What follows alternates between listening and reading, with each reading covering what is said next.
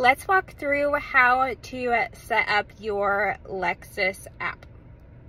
Once you download the Lexus app, it's going to look like this. If you already have an account, go ahead and sign in. If you don't, hit register and continue to registration.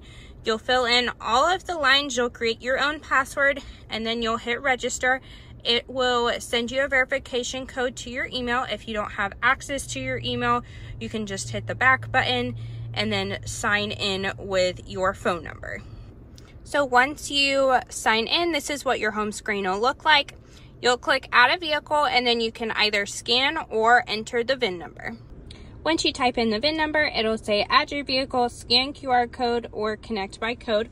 So then you are going to hit English on the screen, then you'll hit continue, and you'll type in this code that appears.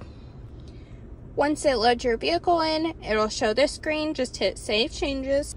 Normally, after you hit save changes, it'll have you create a PIN number that has to be 6 digits. I recommend birthday, anniversary, combination you remember, super easy. Then once you confirm that PIN number, it'll bring up this connected services trial. You'll hit continue.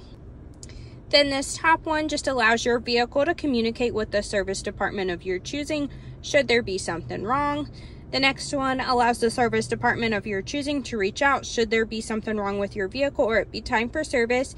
And then you have 30 days or 3 gigabytes of Wi-Fi, and then after that it is a charge through AT&T. Most people choose not to use it because they have their hotspots, but it can be nice if you have people who use tablets or computers in your vehicle. And then you have external video capturing.